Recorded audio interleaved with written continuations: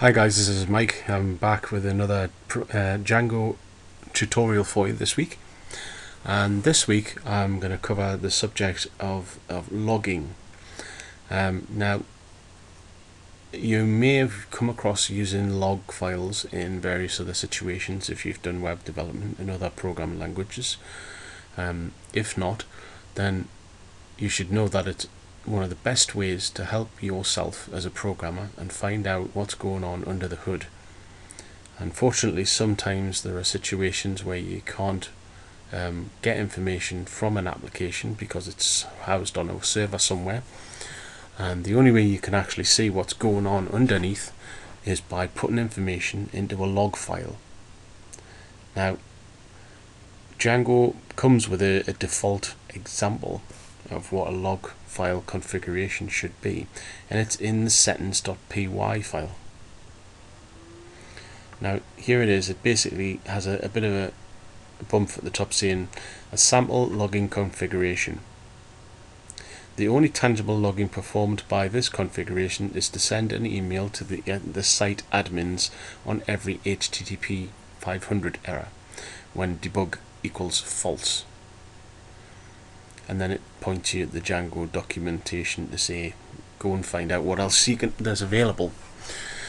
So this one will basically allow you to send an email to whoever's specified as the admin for this site.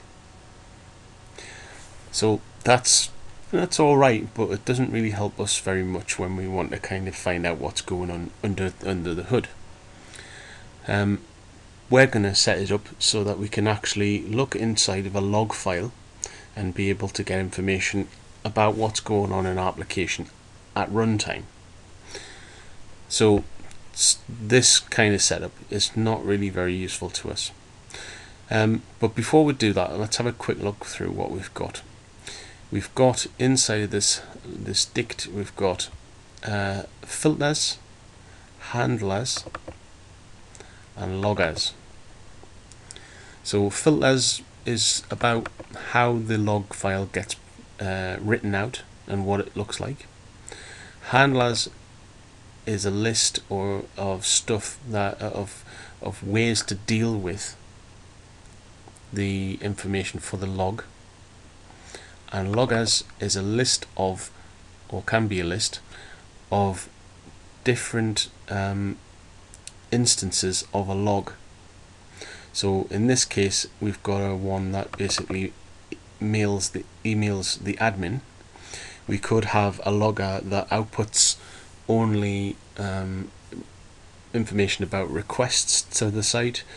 We can have a log that only deals with secure HTTPS kind of traffic, or we can have, in our specific case, a log or a logger that will output a file only containing information that we specifically output by ourselves using code.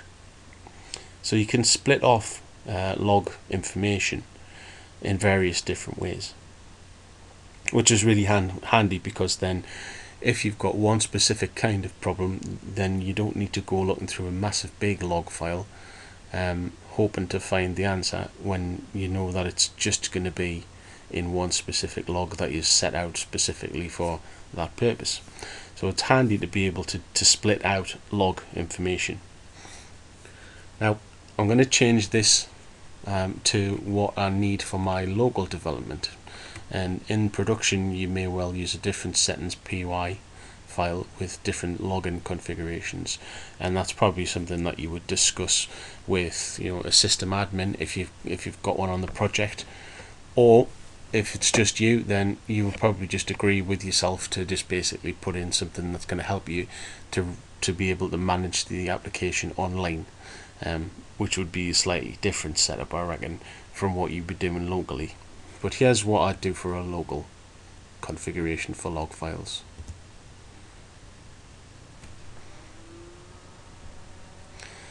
So we've got in our formatters a standard format that consists of the time, the level, the log level, which could be debug or error, a name for where the log message actually came from and what the message is. Then we've got some handlers, and I'm splitting off some of the information in the log files so that we don't get absolutely everything in one file.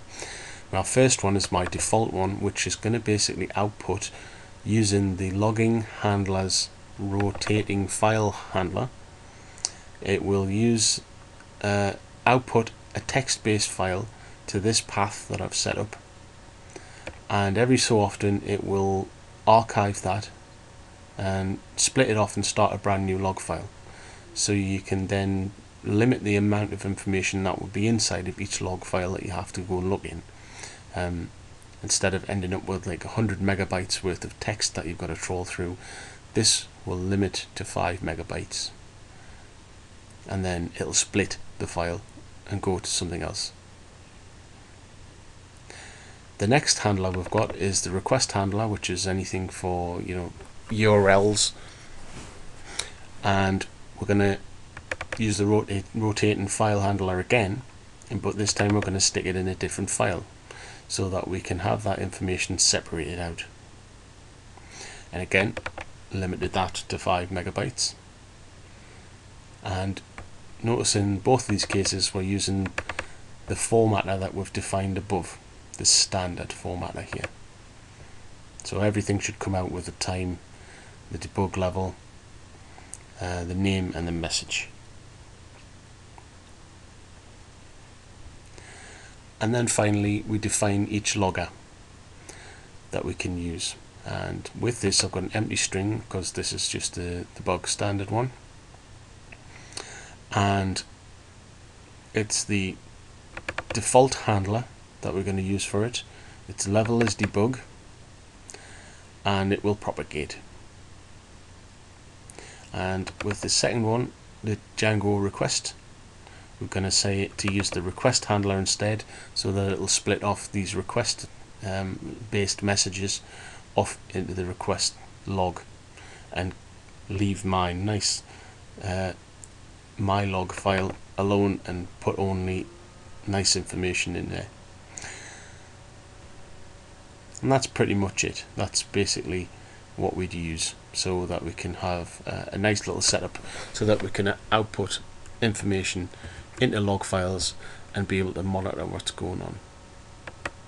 So how do we actually use the logging system?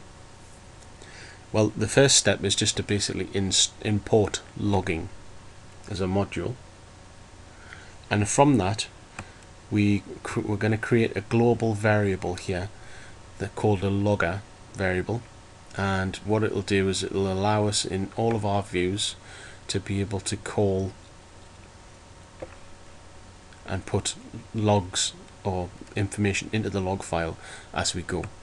So we'll make our global variable logger from logging.getLogger, and we're going to put the name of this script into there so that when it outputs the section here that we defined within our formatter, will output where the file name of what we're currently sending information from. So we'll know the location as well as the time, as well as the information that we output into the log. So it'll be easier to track down if there are any problems where they come from.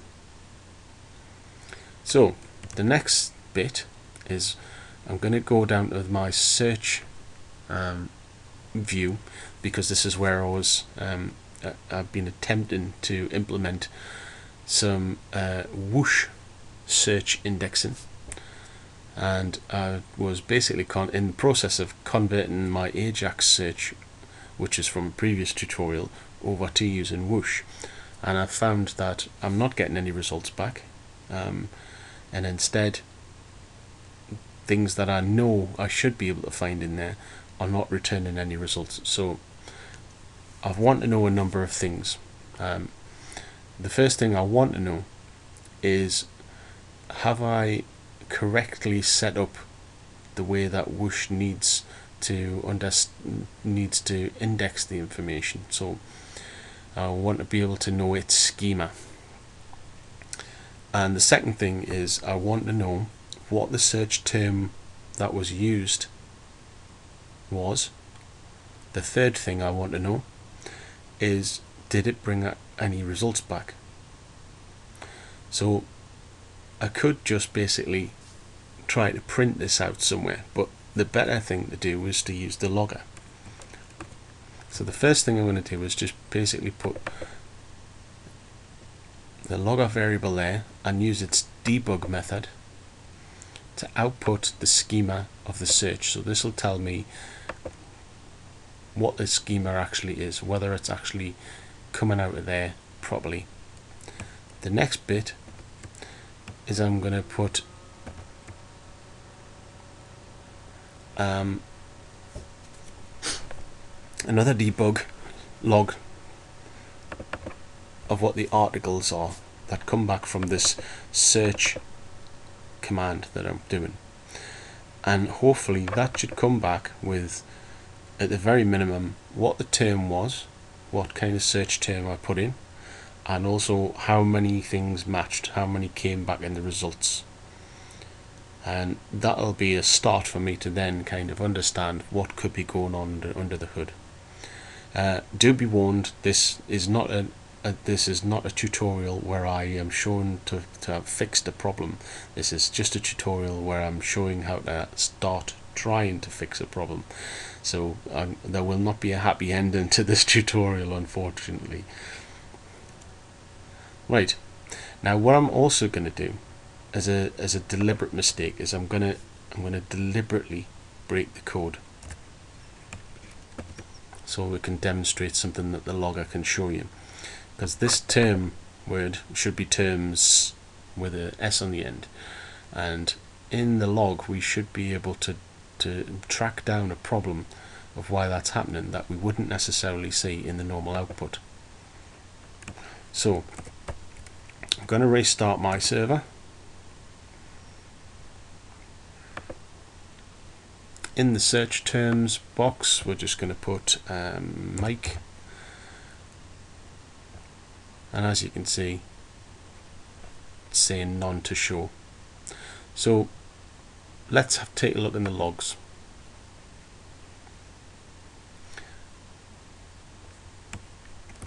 Right, so basically going to use the tail command in this.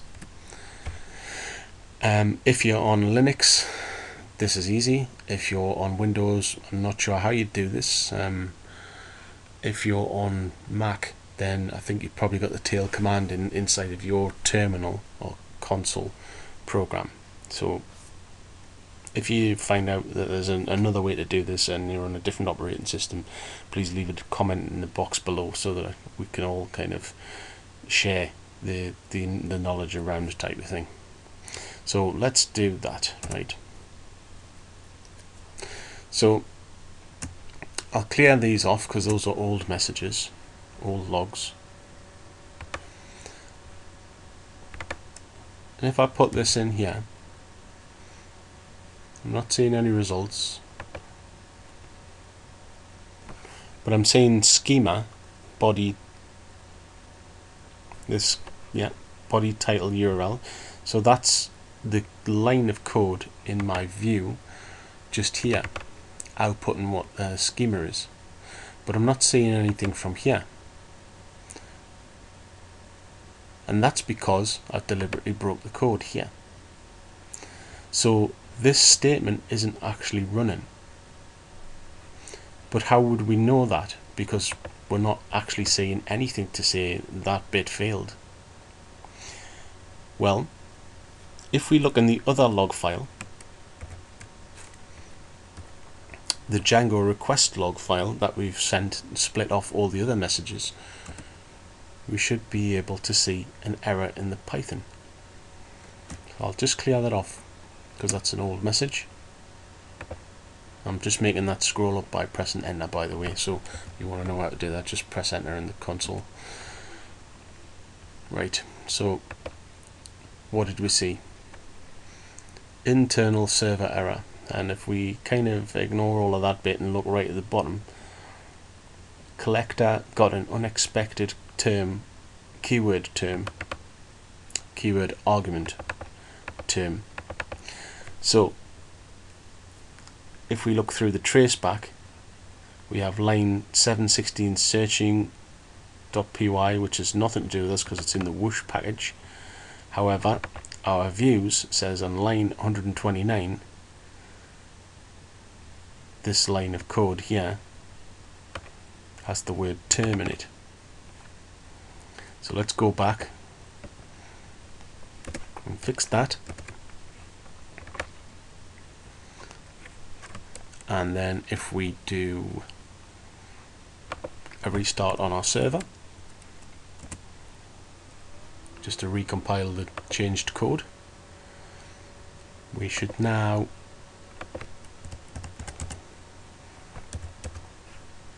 see that even though it's still saying there's none to show, our log should start and be different. So that's still an old log from a few minutes ago, but there's nothing else new, so that error has actually been fixed. So if I now go back to my other log, I can now see that it's logging the schema and then it's outputting top 0 results for term body, which is part of the model, which is the body field in the model. Should match that. I know for a fact that my schema is correct because it now confirms that. It also says you're definitely searching in the body field of the schema, and this is the term, so we know for a fact that the process is at least completing. What we don't know is why it is that a term that we know should match something, because I've got an article here that definitely starts with MIK. What we don't know is why whoosh is refusing to return results, and that's a story for another day. So I hope you can see the importance of using logs and how useful they can be to you, because in some cases you may not be able to debug through code, and if you can't, then it's a very, very tough job after that, because it becomes a lot of guesswork. And if you can output information into a log file and just watch as things happen, then you'll find that it just makes your life 10 times easier, and you can debug code on remote servers as well as your own local machine with a larger degree of ease. Okay, well, that's the end of this tutorial. Thanks for watching. If you enjoyed this tutorial, then please click the like button, and if you'd like to know more about other tutorials in the series, then please click the subscribe button and you'll get a notification as soon as I've published a brand new one, which is usually on a Friday. Okay, thanks for watching.